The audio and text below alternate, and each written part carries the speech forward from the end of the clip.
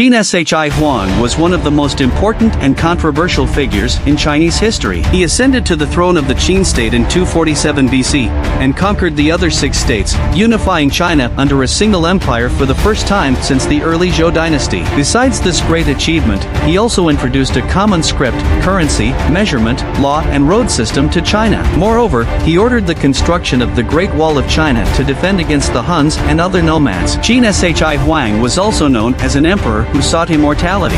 He was afraid of death and sent magicians, doctors and travelers to find the elixir of life.